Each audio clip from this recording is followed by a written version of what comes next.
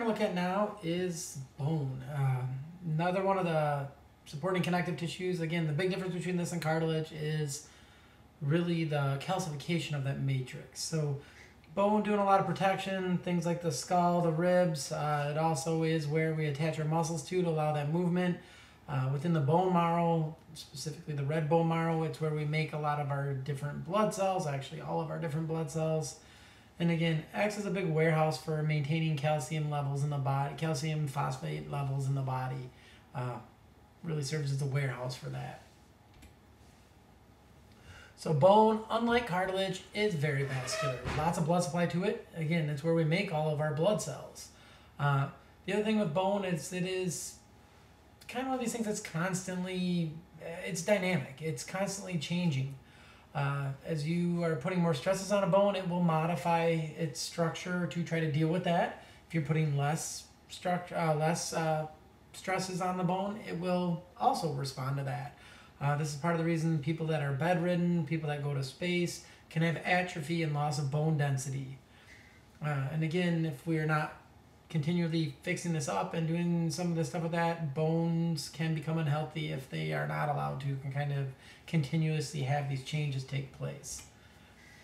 We're going to see with bones, there's really a lot of those same type of bone cells cells we've talked about before. So we have the blast cells. So again, like chondroblasts and fibroblasts before it, these are the ones that produce the matrix. In this case, they call it osteoid, which is some of the fibers as well as those calcium salts that are going to become the bony matrix. Once we trap these osteoblasts within the bony matrix, we call them osteocytes, not chondrocytes, because now we're dealing with bone. The one thing that bone has is it also has cells that can help reabsorb this. So because it is a storage warehouse for calcium, one of the ways when we have excess calcium, we'll deposit new bone. If we need calcium and we don't have it coming in from our diet, we can reabsorb bone. We do that with a cell called an osteoclast, which is going to release different acidic types of secretions that can allow us to reabsorb that bony matrix and make the calcium available to the rest of the body. Again, that bony matrix is called the osteoid. It is going to be those collagen fibers. So bones, if you were to actually dissolve one in, let's say, vinegar, acetic acid, you will be left with the fibers of that. So it does have a lot of collagen fibers present in it. The other thing is the ground substance here. So we have some of those aminoglycans and things like that. But the main thing with this osteoid that's secreted is two different calcium salts that together, when they combine, become something called hydroxyapatite, which is that very hard matrix that bone has.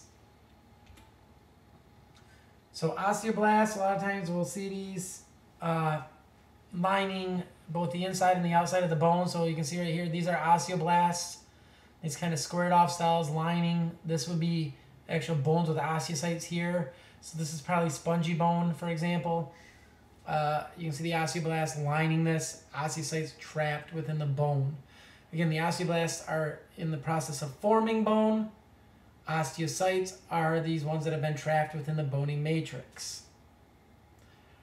You don't have a picture of it over here. In osteoclast, we're going to see it as a multinucleated cell that has this reabsorption area here, this reabsorption lacuna that can actually take some of that bone back.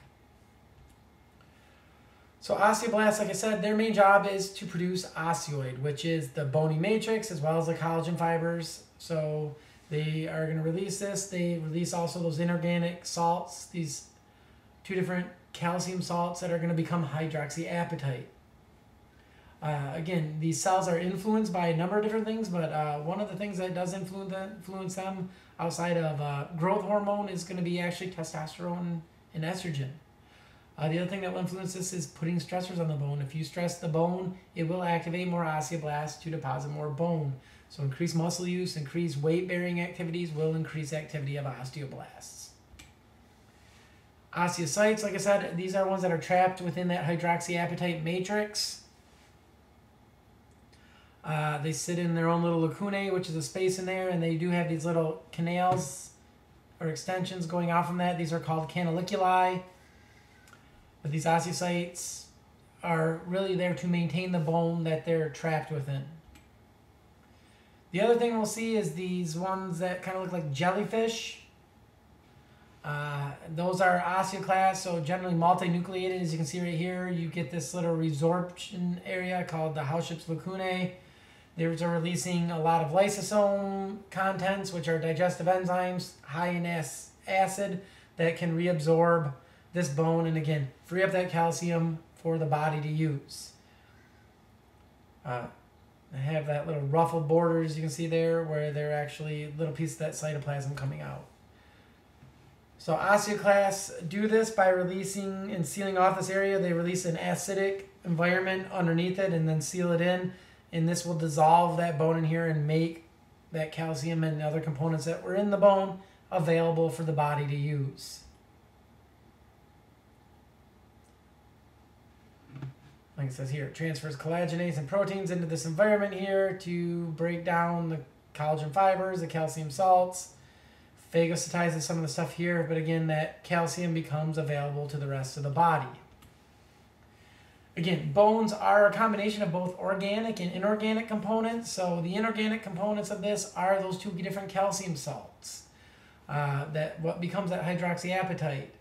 It is really that calcium. The organic components of bone are really the collagen fibers and the rest of that ground substance. So those glycoproteins that are present within that matrix. Again, there needs to be a good balance of these two things. They should be about 50-50 when it comes to bone. Too much inorganic, the bone becomes brittle and not nearly as strong. Too little inorganics, the bone becomes weak and bendy. So either of those things are not good for bone. So it needs to have this kind of balancing act going on there where the organic and inorganic components need to be in the right combinations. We're going to see when we look at bone under the microscope, we have two main types. You have what is called compact or lamellar bone. This is on the outside. It's much thicker, does not have marrow spaces in there, and we're going to see this is going to have these repeating units of structure called osteons or reversion systems that are present in it. Spongy bone, also known as cancellous bone, is going to be on the inside of the bones, or a lot of times housed within the heads of the bone, the expanded regions of the bones. Similar structure somewhat, but it does not have these osteon systems that are really acting as canals for nerves and blood vessels and other stuff like that to travel through. Spongy bone is not nearly as thick. Because of that, we can really get by without having these big canals traveling through it. So you can see here, this would be kind of the head of a bone. Let's say it's the head of the tibia. The compact bone is on the outside. In the interior, you're going to have this cancellous or spongy bone. Gets its name because it does look a little bit like a sponge. So this is decalcified bone on this one here to do this slide.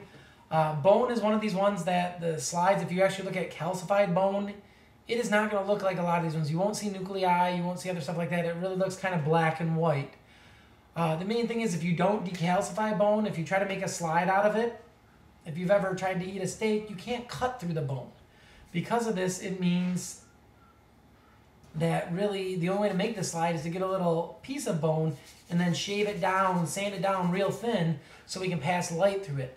When you do that, it would peel all these nuclei out of here, any of these blood vessels out of here, and you would just be left with dust-filled spaces. And we'll see that on some of these other slides here. This one's decalcified, so you can see the canals traveling through this. You can see the osteocytes trapped in these lacunae here. Spongy bone, you can see a lot of space surrounding it, and then you only have these little, they would kind of call these spicules, or if you want to say little columns of bone. And you can see these aren't nearly as thick as what's going on here. So because of this, a lot of the nutrients can diffuse in from blood vessels through the little canals that we talked about, those canaliculi that I mentioned, can get into these osteocytes in here. In that compact bone, because it's much thicker, we need actual blood vessels traveling through it. The first bone that's laid down is what we call woven bone. Forms quickly. Generally, we replace that later on. Again, that's going to be much more similar to that spongy bone. The mature bone, that lamellar bone, this is where you're going to see these repeating osteon systems. So again, these circular concentric kind of rings like a tree, this column with a centralized canal around it, and lacunae trapped in these rings around that central canal. So if you're looking at compact bone, it is going to have a structure that looks something like this. Each one of these little circle structures, where it's just showing like 4 of them right here, those would be considered these Haversian systems or an osteon. You can see there is little rings of bone laid around this. These are called lamellae. These are formed by fibers that are traveling, these collagen fibers that are either spiraling up this way, and then the next layer would be spiraling up the opposite way, so they're perpendicular, so the bone doesn't twist well in either direction. We don't want it to twist. We want it to resist that. You can see all these little circular structures, the osteon systems. We're going to see that surrounding the outside, you're going to have some lamellae that surround the total outside of the bone, some that surround the total inside of the bone. And then we have some, because you can't get these circles butted up perfectly to one another, there's going to be some interstitial lamellae that have to be in between these. And I think we'll see that on another slide. If you're looking at these little osteocytes, they're connected to that central canal through these little openings or extensions of each cell called canaliculi. And you can see, based on this here, they make this nice little network that is going to allow all these all these bone cells, all these osteocytes, to get nutrients from the blood vessels and send waste back to the blood vessels that are going down the central canal here. The other thing we're going to see in the central canal that you're not seeing on this picture is lymphatics and nerves traveling through there. This is part of the reason if you fracture bone, it hurts. So these lamellae are these little rings. So each one of these would be considered lamellae. These ones, a lot of times, they are called concentric lamellae because they're going around that central canal. So in these central rings. The canaliculi, like I said, are these tiny canals that make a network, a transport system that allows all these osteocytes to be supplied by nutrients. And again, when you look at these ones here, we're going to see a number of different ones here. So this one's kind of showing it with all the canaliculi and everything in there. But you can see you have a lot of these little concentric rings here, these osteon systems. You can see like these ones that look like a half bite of one of these. This is a concentric lamellae.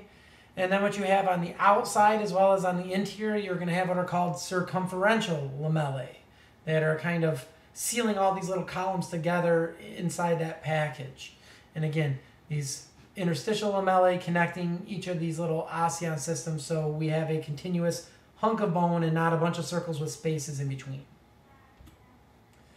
When you look at compact bone through a microscope, it is a lot of times going to look something like this. Again, to make one, and this would be a calcified one, different than the image I showed you to start with. Calcified bone, when you look at it, again, they have to grind it down thin, so what you get is all the blood vessels, nerves, everything else that would be in here, it is pulled out. It fills in with bone dust. The cells with the nuclei that are in here get ground away and filled in with bone dust. So you can see these little concentric rings here. Those are the concentric lamellae, interstitial lamellae right here. And you can see multiple osteon systems throughout here. There is some other canals called Volkmann canals, if I go back here, that are connecting each one of these osteon systems to one another. So all these blood vessels are part of that blood vessel network. If we were to do a decalcified one here that we can actually slice, you can actually, you can actually see the blood vessels within this. Again, when you do one of a calcified slide, because we have to grind that bone down, it pulls all this out. But this is a decalcified version where you can see the blood vessel within that Haversian canal or osteon canal, and you can see the nuclei of the osteocyte surrounding it. This one, again, decalcified, you can see this mature one here with all these rings, centralized canal, and all these concentric rings going around that. Again, with a calcified one here, you can see we get the black and white image a lot more. The black canals in the center here with those concentric rings with the osteocytes trapped out there. This image down here is showing a couple of these centralized osteons right here connected by a canal that's going from side to side. This is called a perforating or a Volkmann canal. And this is, in reality, if we were able to do it at the right plane on each of these ones, these two would be connected. The blood vessels running up and down here. Same with these ones. You're going to have these Volkmann canals that are connecting each osteon to the blood supply, which is, again, entering that bone from the outside of the bone, obviously, and getting into the interior of the bone. You can also see some of these interstitial lamellae right here where it's not surrounding an osteon. So, like I said, mature bone, is going to be compact or spongy, where the immature bone is always the spongy type.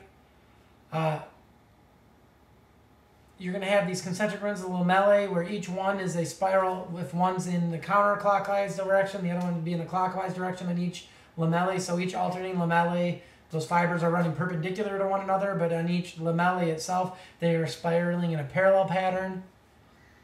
Immature bone, on the other hand, these are kind of going all different directions. A lot more osteocytes would be present in immature bone, a lot less in mature bone. And again, we get this very regular, uniform structure to mature bone. We are going to have some connective tissue membranes, so dense irregular connective tissue surrounding the outside of the bone called the periosteum. So a lot like the perichondrium in that case. It is connected to the bone underneath with these what are called Sharpie's fibers. These are a fiber that connects the periosteum very well to the underlying bone. There is going to be openings in this for blood vessels to enter in. These are called nutrient foramen. There's going to be some osteoblasts underneath this periosteum, which is going to let us be able to lay down new bone or repair bone if it's damaged. There is also an endosteum, that is the inner lining, which again is also going to have some of these osteoblasts. It's a much thinner layer though. So you can see the periosteum on the outside right here. Probably the best one showing you those concentric, interstitial, and circumferential lamellae here. Like I said, the endosteum's on the inside, lining all those spongy bone as well as the inner lining of the compact bone.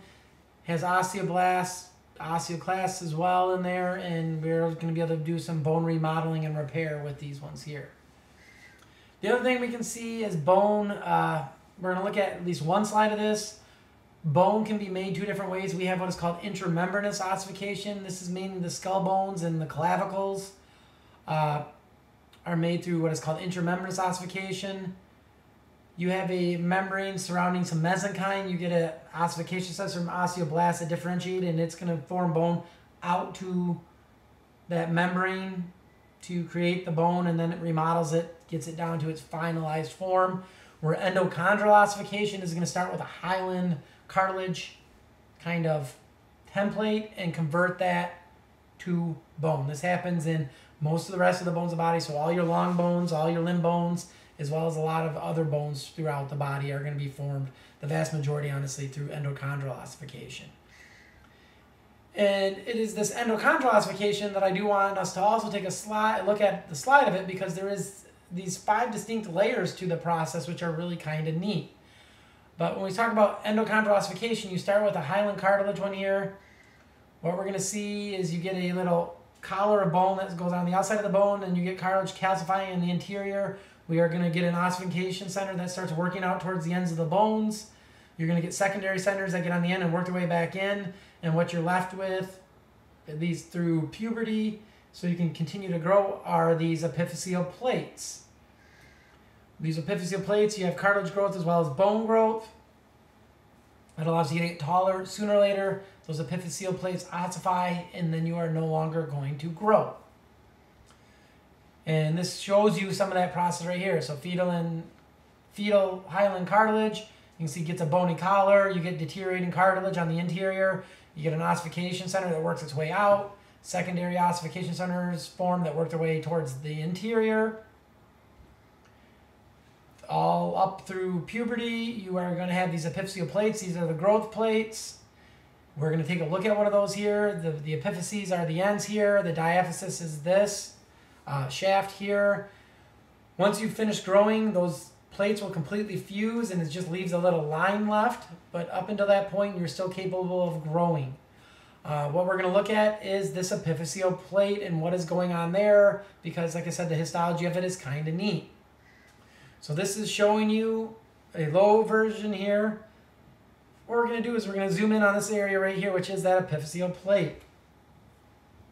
And you can see as we get on to a little bit more here, we can have some distinct layers going on throughout this. So we have closest to the bone, the first layer of this is what we have is called a resting cartilage zone. This has osteoblasts in it, some stem cells that allow us to keep making cartilage. You then have these cartilage cells that are greatly proliferating. You get these lines of chondrocytes all lining up. This is allowing us to grow that cartilage. This is the proliferative zone. You then have these cells that get a lot larger. Hypertrophy is what the word for that is. So you have these hypertrophic ones that are getting bigger. As we get a little bit further down, these start deteriorating and they're becoming calcified. And then beneath that calcification layer, we have an area where the ossifying cells are coming in here and converting this calcified cartilage to actual bone. So if we look at all these together, you can see it right here. You have this resting cartilage, looks a lot like hyaline cartilage. This proliferative layer, like I said, lots of these lines of cartilage cells all in a line. You can see here they get a lot bigger. That is at hypertrophic, where the cells are getting much larger. They then start losing their nuclei because they're becoming calcified, and then you have those osteoblasts converting this to bone at that layer.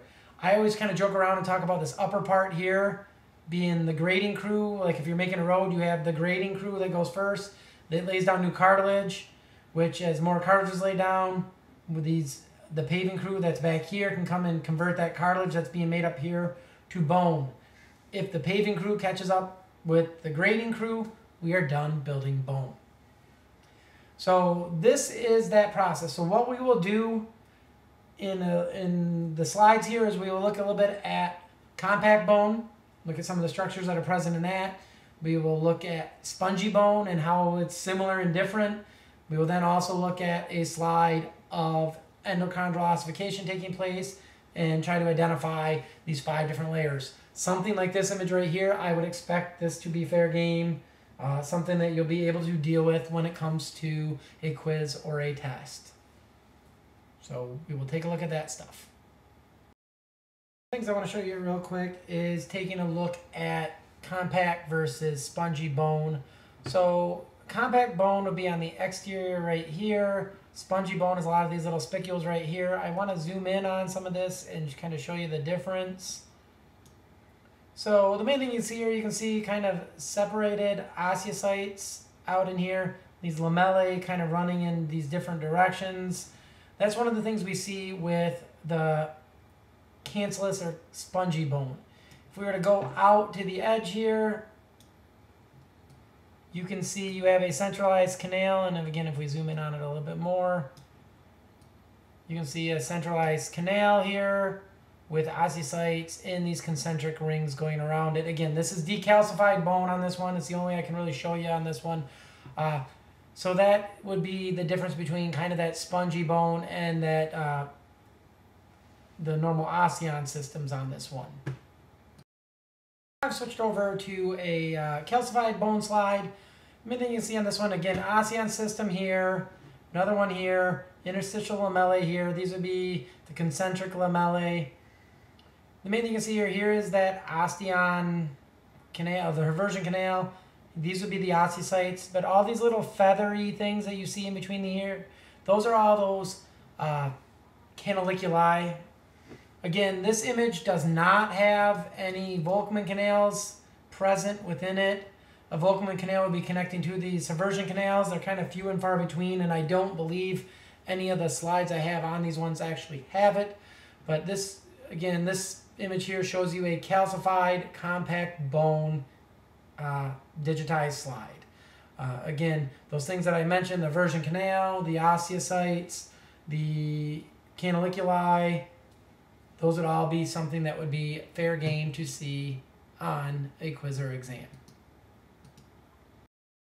A real quick look at this one with intramembranous bone formation. I'm not so worried that you see what's going on with the bone formation here.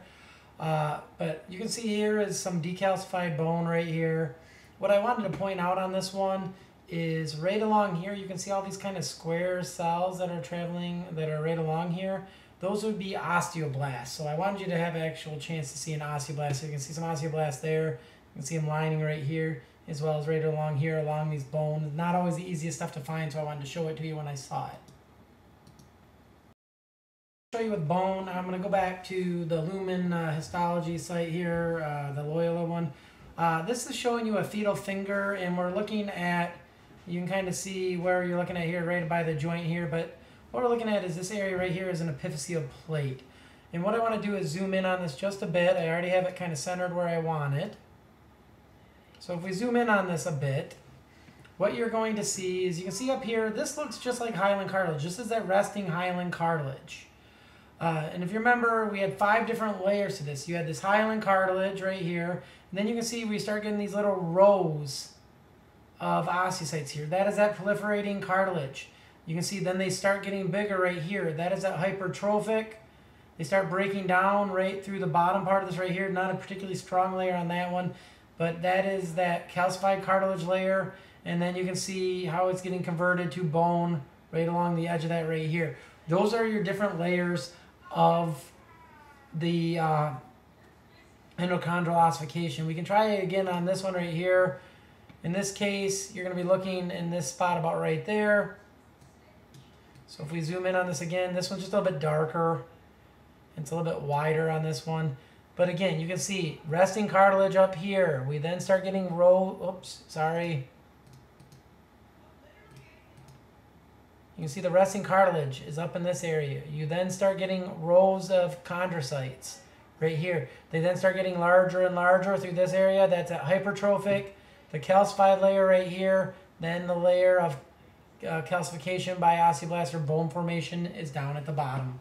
So those are the things I need you to see. That's what we're going to be looking at. I believe this is one of really the last one we'll do for the bone. And from this, we're going to move on to blood and then muscle and nervous tissue before we get to getting ready for a test. So at least in the winter session here. So that is it. I will see you next time.